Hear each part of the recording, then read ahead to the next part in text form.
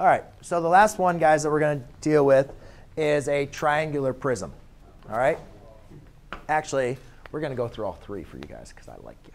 So for a triangular prism, all right, again, a triangular prism is the way that we identify a triangular prism is the base is now a triangle. So there's a couple ways we can look at this.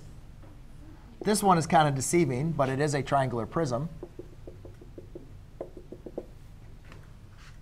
It's a tent. It's just a tent.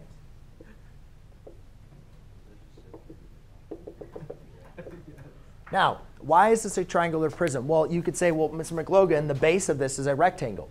Yes, it is how it's figured or how it's showing. But you could lift that to its side so then it has a base of a triangle, and it would look something like this. Would you guys agree? Yeah. Yes. Now, again, what we're trying to look at with this triangular prism is notice that the base is the same as the top. Do you guys agree with me?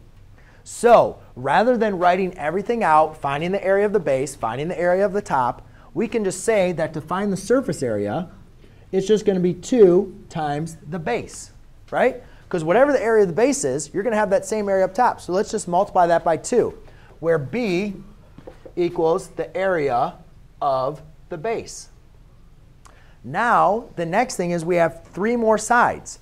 Now, these sides might be the same length, but they might not, right? So if this triangle is an equilateral, then obviously they're all the same. But if this is like a scalene, then each one of those areas could be different, all right? Kind of like the problem that you guys had. You guys had different side lengths, right? So every area was different. So therefore, we need to make sure we account for, and I'll just call this like the left, the right, and then front. Left plus right plus front. So you're going to want to find the area